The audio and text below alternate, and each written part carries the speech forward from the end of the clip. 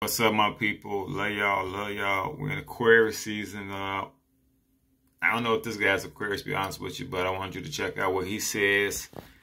This guy name is Dr. Godfrey Higgins. He has a book called Anacalypsis. We're going to read page 51.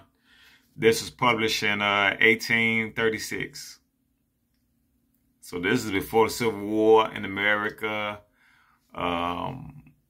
Probably around the time, I think, for the Berlin Conference and whatnot. But I just want to show you some stuff that you probably should be hearing in school, you know, other than your history start with slavery.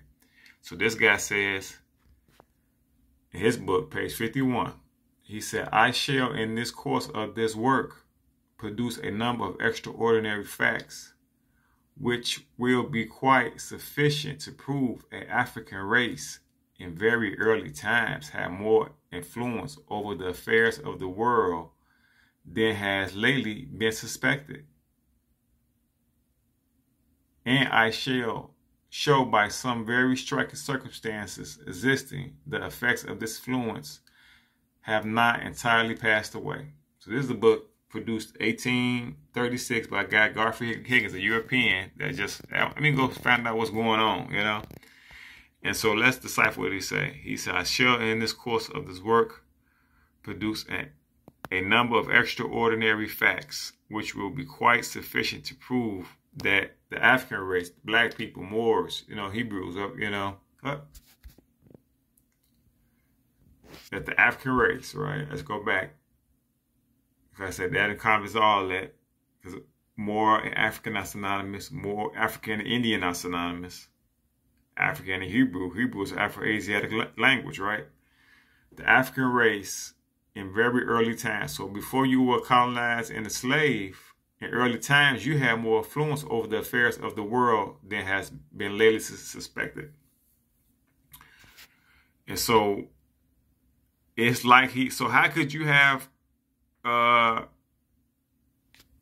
more influence over the affairs of the world if you're being taught your history start with slavery or start with colonization, right?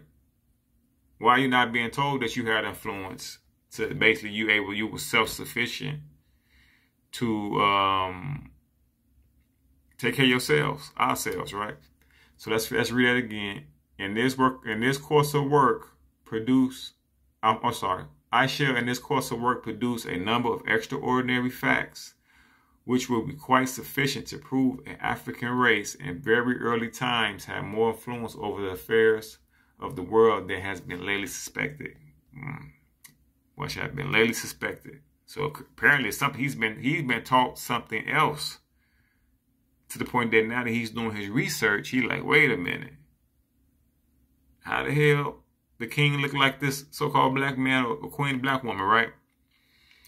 And this army, this powerful army, or this scientist doctor was the so-called black people that I'm told was just slaves in United States, right? And then he said, I shall show by some very striking circumstances yet existing the effects of this influence have not entirely passed away. So he's saying the influence that we had, he going to show that, hey, it really ain't gone. It's still here. The influence these black people had over the world, you can still see that, and if you really pay attention. And so this is Godfrey Higgins, Anacalypsis, written 1836. Where this is before the Civil War, where he like, hey, what I was taught in school and what I went to go find myself seems to be very different about these black folks. You told me they were weak and docile. I'm seeing that they had, in very early times, more influence over the affairs of the world. So that's your boy Pella, man. I just want to tell you, keep studying yourself, keep loving yourself, and love your people. You know what I'm saying? Keep giving out energy for everybody who does want to learn. You know what I'm saying? But you could just clearly see that you're basically on a plantation, okay? So I love you.